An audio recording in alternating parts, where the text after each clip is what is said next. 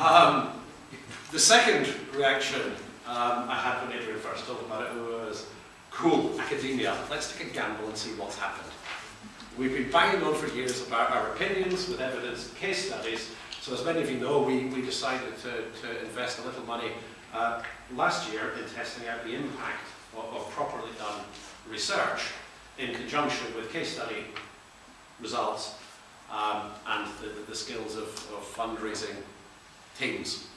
And I can only say, if there's a powerful reason for the growth of academic support for fundraising, the transformation of credibility of the fundraisers we've worked with, having academic research to back up opinions, proposals, and suggestions for investment has been enormous.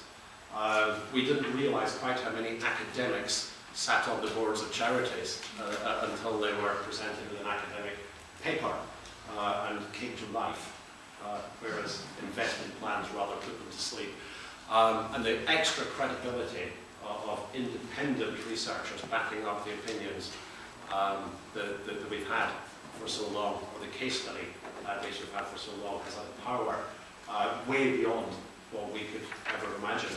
in the UK and indeed around the world. So we hope to be continuing to invest in research over the years.